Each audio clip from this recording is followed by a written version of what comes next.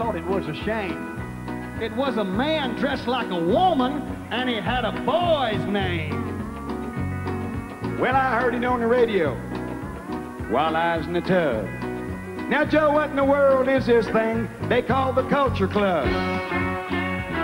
Well, it's some old boy from England, Moe, and he's a-making $1 million.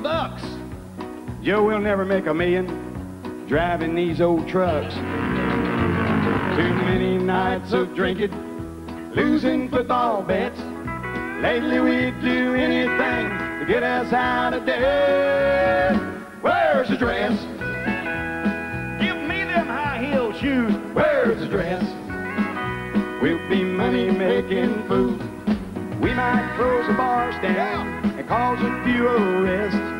If it makes some money, Moe, tell me where's the dress.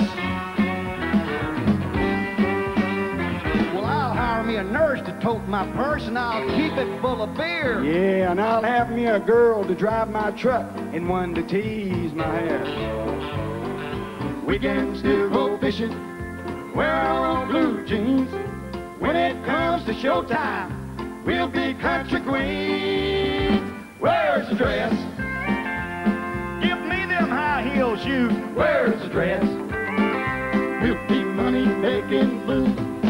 We might shut the bars down, cause you arrest. When it comes to money, tell me where's the dress?